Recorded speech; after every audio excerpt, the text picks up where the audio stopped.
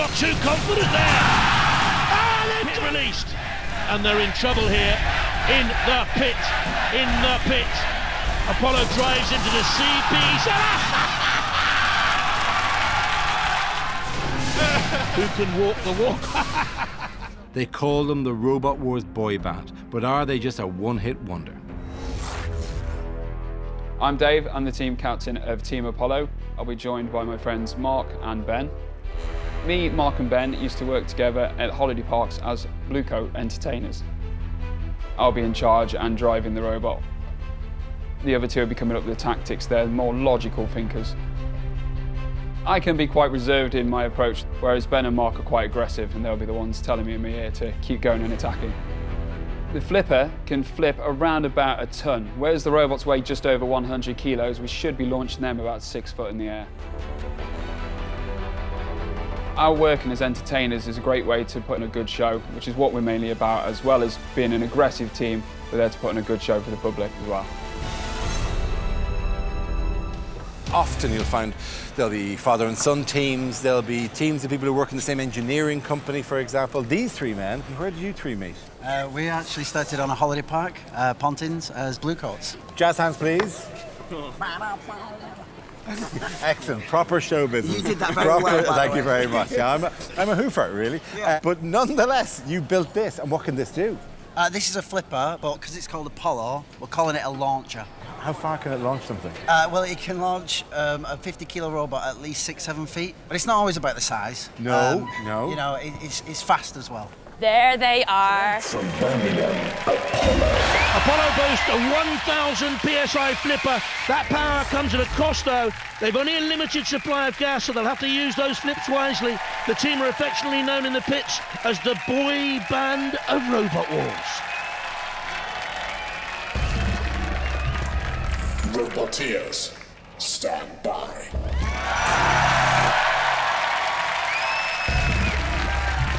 3, 2, 1. Come on, let's have some smash and crash. All those robots have weaknesses. The pit release is already signalled. Can opener in with the pinches. Apollo's in orbit. But can self-right, but they only have a limited supply of CO2. Can opener worried about their high ground clearance. Could they be flipped? Yes, they can. And PP3D using that undercutter already up to speed. And look at this, nuts and bolts and smithereens. And an Apollo wheel has come off too. Now that will really affect their manoeuvrability. 12 tons of crushing force. Mate, I can't drive, I've lost drive. They can't drive. They've lost steering. They've lost manoeuvrability. PP3D in trouble. Cat opener has them in their grip, driven by two 750-watt motors, running go-kart racing tyres. Nice. Wow, this is a real contest. This is great stuff. This is what we want. They're trying to get that spinner up to spin. Oh, onto the floor, flipper. About another one. The flipper sees some real action. You're supposed to stay clear of that, boys. Sweeney Todd has largely stayed out of trouble, but done absolutely Dead. nothing. Dead? Link's out. Really? Can opener? More bite than a great white? Or is it small fry? Sweeney Todd just about alive. I am just sliding everywhere. PP3D now closing in on Sweeney Todd and really causing damage there on the side of Sweeney Todd. They want it down in the pit. They are ghoulish. And there you can see the way the spinning disc works on top. It tends to bang into the floor, which is a worry for the PP3D team if they go through. I'm sure they will. Can opener is stopped, immobilized. Can opener is out. Who will survive now? Who can walk the walk? So close. That's great stuff. Robotics from the Apollo boys. Almost space flipping. And they're a flip on the underside of PP3D. You want it? You want it, you're gonna get it. Apollo, great bud. 6, Applause all round. Apollo, which you got through. Good news, boys. Sorry for the flip. Yeah, there was a flip, there was a bit of, but there was also a large period of that fight where you could only turn left. Well, literally the wheels came off, apart from the expression. Yeah, I think PP. Yeah, PP3D, yeah. He did our wheel, didn't he? But listen, you're through, which is the main thing. Into the next set of head-to-heads. Apollo, give him a round of applause. So, success for Apollo and PP3D, who go through to the head-to-heads. Teams only have 2 hours to repair their robot before their next fight. In the last wars, that was all that was left. So we're just trying to get it back in now. Basically, the side of the robot's actually bent in, so we can't actually get the wheel in because it's bent the whole axle as well. So a lot of hammering at the moment, to be honest with you. If we can't make these repairs, we won't be able to go into the next fight because we'll only have one wheel driving.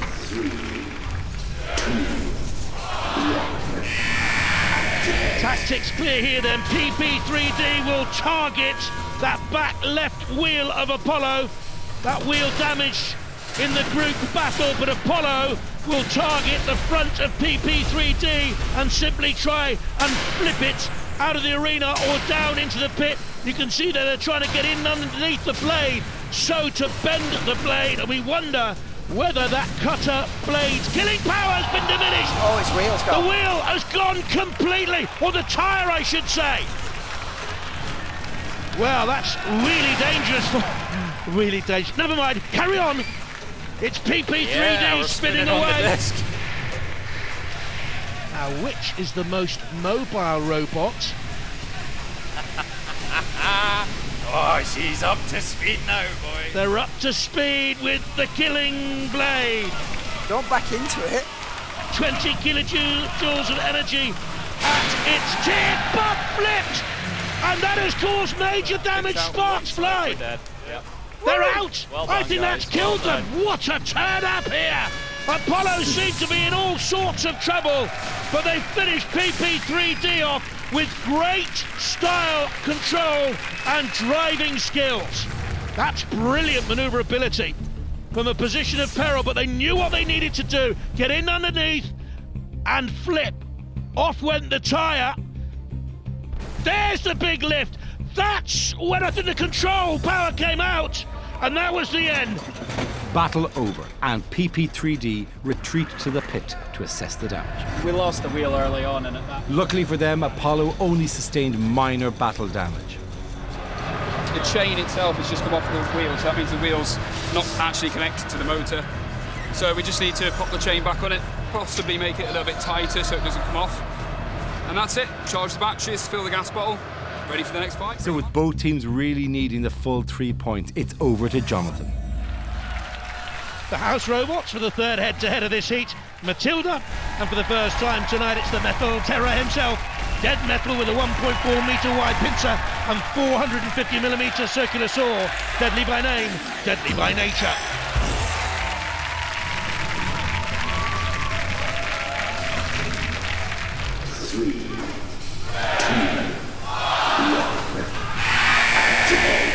Storm 2 will try and get this over and done with as quick as they can. Apollo, we know, has sustained damage throughout this heat of one kind or another. Storm 2 with the FFF, the front floor flipper and the Sremek. Worrying then as to why they should say if Apollo flipped them they'd be in trouble. And they can self-right, and then the floor flipper. Really strong throw through the air. Storm 2. Good manoeuvrability. Yes, they're being pushed by Apollo, but they're also dodging away and self-righting there and again. So that sort of diminished the power of the Apollo flip. Oh, not there though, goodness me. But immediately self-righting. And then flipping Apollo. That's good work by Storm 2. You know what? I think I might have lost the chain again. Oh, I think Apollo are in trouble here. I think the chain's gone again. The pit released. And they're in trouble here. In the pit, Apollo drives into the CP. How dare! Dead Metal venting its spleen and steam. And why not? Goodness me. Matilda broods. Oh, Matilda, you're not allowed to come out and look for revenge. You know, no. Oh, what, going? Matilda coming in for the kiss of life. Ooh, yeah. Now Apollo flips Storm 2 and goes to flip again. Matilda, what is she doing? Oh dear, Matilda nudging a teammate back into life, it would seem, or maybe towards the pit. Surely not cannibalistic house robots. Apollo, meanwhile, is trying to stay away from any damage Storm 2 can cause. And pushed on to Matilda. Were they going to flip Matilda? I think they were. I think they got too confident there. Ah, they've done it! A KO blow for the second time. They've taken just about everyone out. I've never ever seen it before. Not in a single but oh goodness me, and Apollo too confident by half, nearly went in the pit. Storm 2 canny. They played possum. They played dead, but look at this. Suddenly it's Apollo showboating in trouble. Hold on. Kristen, we have a problem with Apollo. Storm 2 is being encouraged by the crowd to get them in the pit, and they're going in the pit. Who knows? Very nearly Storm 2. This is a Robot Wars classic. An absolute belter. Cease cord. Oh, that was memorable. It'll go to the judges, and if Apollo get it, they're through. Wow, that was an epic fight. Not content with taking on one opponent, you destroyed 2 house robots in the process. Yeah, sorry about that. What, just for kicks? We were defending ourselves. We were in the corner. We could see Matilda's disc. You were not. You went in and literally turfed Dead Metal upside down. Well, the flipper was working on full power for the first time. We wanted to show the audience what he can do. Well, listen, I think they get it. Do you get it? Dara. Yes. Dead Metal and Matilda and the house robots have a grudge against Apollo. Off we go for a place in the grand final. Apollo and Storm 2 nervous here, feeling each other out. Apollo just trying to get the lifting mechanism, and Storm 2 driving in underneath. This is what they did when they met earlier on, and into the CPZ, and this is where maybe Sean can get revenge. No! Again, a house robot has been flipped for the 3rd time in the night. Apollo flips a house robot, over goes Shunt.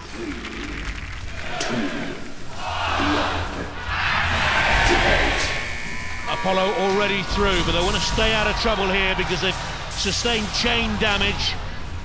And they need to fight later in the competition. Eruption playing for pride, really. I think they're unfortunate to be pointless thus far, and they're on the aggressive here, trying to get Apollo's side on to get their flipper into action now from the rear. And I don't think that's enough power in Eruption's flipper to push Apollo up and over. It was. And Apollo dancing around. The famous blue coats, dancers and prancers, and a tumble in the rumble of Robot Wars. What can Eruption do? Oh, look at the pirouette by Eruption. Apollo, under pressure here. Well, they're through to the final, but this is not an infallible machine. Oh, no.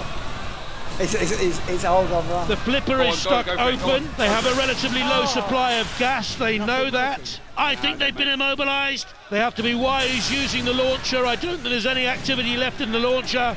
And an Eruption here heading for its first bout of the night. And into the CPZ. Apollo need to get out of the clutches. There of Dead Metal, that's for sure.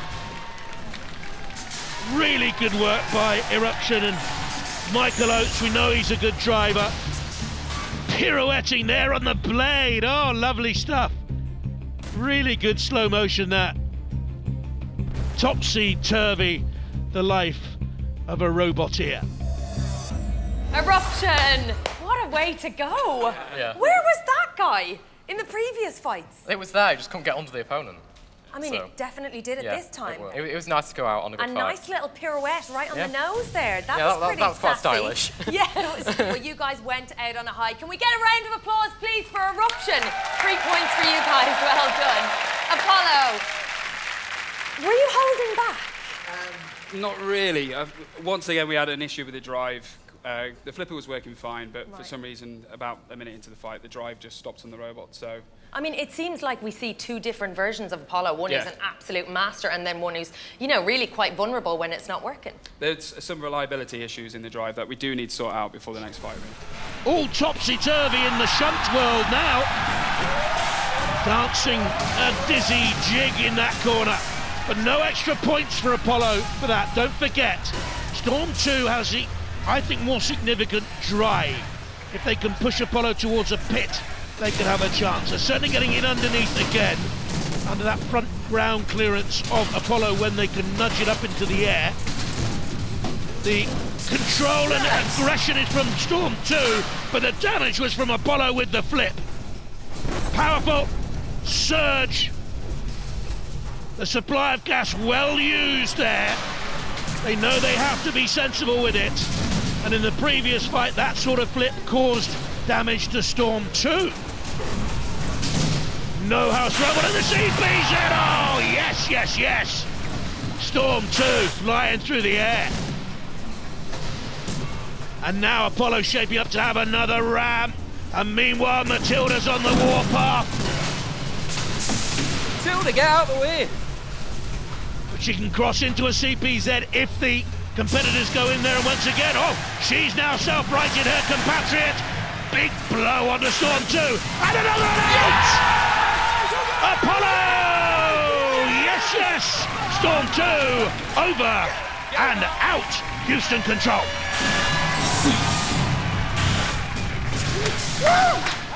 What a robot. What a heat. Apollo deserve winners through to the grand final. Storm 2 did so well with a nudge and a smudge of hope. Oh, Apollo's got some front, some courage to take on the house robots, and look at that. Storm 2 just tossed through the air, spinning like a dice. Your luck is out, so are you. Storm 2, fine finalists, you've done very well, although maybe a defensive robot more than anything else, very low, very compact, and you probably need to go into the attack a bit more, really. It is particularly painful to watch your robot be flipped out of the arena. No. There are far worse ways for a robot to fail than leaving the arena. There's got to be something. Left it whole and not in a bin bag. Okay, fine. Okay, grand. Okay, that is. But in a more correct way, it's also a loss. So. Everybody, it's Apollo! I mean, that is how to win a final. Yeah, well, it's the first time the robot has fully worked. Every time we've gone into a fight, we've lost a wheel or the entire drive. So that shows when it works 100%, we can take on anyone. The main thing was just to make sure we're entertaining. That's what we do. So when we came into this, every match, we don't want to be boring. We want to do the best we can, and hopefully everyone's had a good time watching. That is the way to do it. You are through to the grand final. That's all from us tonight on Robot Wars. Good night.